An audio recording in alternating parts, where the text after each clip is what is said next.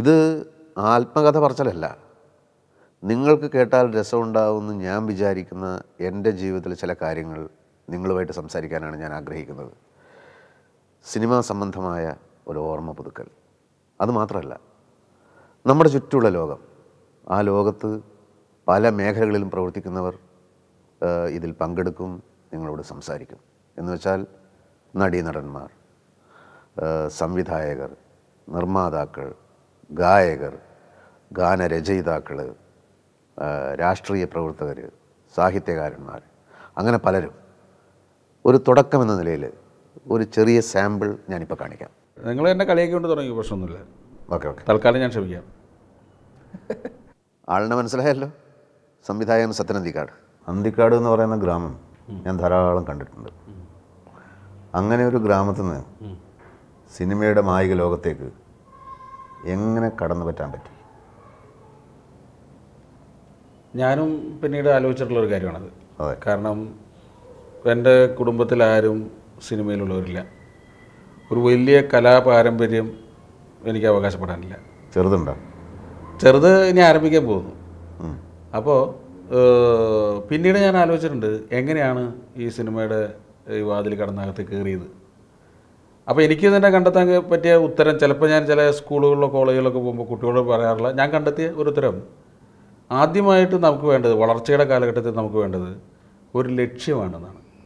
ഒരു ലക്ഷ്യം ഉണ്ടെങ്കിൽ ആ ലക്ഷ്യത്തിലേക്ക് എത്തണമെന്നുള്ള ആഗ്രഹം ആത്മാർത്ഥമാണെങ്കിൽ ആ ലക്ഷ്യത്തിലെത്തിയിരിക്കും. അത് പിന്നെ പല പല ഉദാഹരണങ്ങളും അതിന് സഹായമായിട്ട് തോന്നിയിട്ടുണ്ട്. കാരണം ഇപ്പോൾ നമ്മൾ ഒരുപാട് തമിഴ്നാട്ടിലും കേരളത്തിലൊക്കെ ധാരാളം മദ്യപന്മാരെ കണ്ടിട്ടുണ്ട്. അതായത് ചിലപ്പോൾ നയാ പൈസയ്ക്ക് ഗതി ഉണ്ടാവില്ല, വീട്ടിൽ കാശുണ്ടാവില്ല, ഒന്നും വിൽക്കാനുണ്ടാവില്ല, ഒരു കാര്യമില്ലാത്ത തെരുവിൽ നടക്കുന്ന കള്ളുടിക്കണമെന്ന് ആഗ്രഹമുള്ള ഒരു സന്ധ്യ കഴിയുമ്പോഴേക്കും എങ്ങനെയെങ്കിലും ഫുൾ ഫിറ്റായിരിക്കും.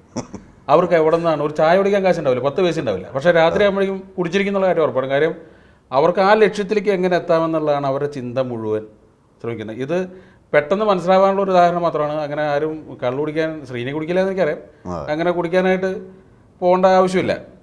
അപ്പോൾ പക്ഷേ ലക്ഷ്യമെന്നുള്ളത് എപ്പോഴും നമ്മളെ കൊണ്ടെത്തിക്കുന്നു. നിങ്ങൾക്കാരാ സത്യം പേരിട്ടത്? എന്തേ? അല്ല, ചെറിയ ഡൗട്ട് തോന്നിയുണ്ട്, വേറൊന്നുമല്ല. നിങ്ങളുടെ പേര് സത്യം പറയാത്ത ഒരാളാണെന്ന് അല്ലല്ല, പേരിനെ അന്വർത്ഥമാക്കുന്ന രീതിയിൽ തന്നെ ആണോ നിങ്ങളുടെ മൊത്തത്തിലുള്ള കാര്യം?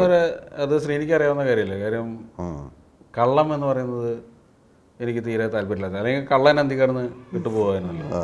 ആരായി പേരിട്ടത്? പേരിട്ടത് അതിന് ശരിക്കും പറഞ്ഞാൽ ആലോചിച്ച് നോക്കുമ്പോൾ അതിനും സിനിമയായിട്ട് ചെറിയ ബന്ധമുണ്ട്. കാരണം ഞാൻ പിന്നീട് അന്വേഷിച്ചിട്ടുണ്ട് ആരാണ് എനിക്ക് സത്യൻ എന്ന് പേരിട്ടത്. അപ്പോൾ അച്ഛനോട് അന്ന് ചോദിക്കാൻ ധൈര്യം ഉണ്ടായിരുന്നില്ല. പിന്നീട് ഞാൻ അമ്മയോട് ചോദിച്ചപ്പോൾ അമ്മ വളരെ കാഷ്വലായിട്ട് പറഞ്ഞു, അത് മോഹനൻ പറഞ്ഞ പേരാണെന്ന് പറഞ്ഞു. മോഹനൻ എന്ന് പറയുന്നത് എൻ്റെ ചേട്ടനാണ്. ഞാനത് വളരെ ഡീറ്റെയിൽ ആയിട്ട് അന്വേഷിക്കാൻ പോയില്ല. പക്ഷേ ഞാൻ അവിടെ നിന്ന് ഇവിടെ നിന്നൊക്കെയുള്ള വിവരങ്ങളിൽ നിന്ന് തിരിച്ചറിഞ്ഞത് ചേട്ടൻ സിനിമ ഭ്രാന്തനാണ്. ഏത് സിനിമ വന്നാലും കാണുക, ഫസ്റ്റ് ഡേ പോയിട്ട് കണ്ട് വീട്ടിൽ വന്ന് അതിൻ്റെ കഥകൾ പറയും. അല്ലാതെ സിനിമ കണ്ടിട്ട് ഭ്രാന്തായ ആളല്ല. അല്ലല്ലല്ല, അത് അങ്ങനെയല്ല. അപ്പോൾ സിനിമ കാണൽ വലിയൊരു ആഘോഷമായിരുന്നു പുള്ളിയുടെ. അപ്പോൾ ആ സമയത്ത് സിനിമാ നടൻ സത്യൻ അഭിനയിച്ച സിനിമകൾ തിയേറ്ററിൽ വന്നുകൊണ്ടിരിക്കുന്ന കാലഘട്ടമായിരുന്നു. അപ്പോൾ സിനിമയിലെ സത്യനോടുള്ള ആരാധന മൂത്തിട്ട് ചേട്ടൻ സജസ്റ്റ് ചെയ്ത പേരാണ് സത്യൻ എന്നാണ് ഞാൻ കേട്ടിട്ടുള്ളത്.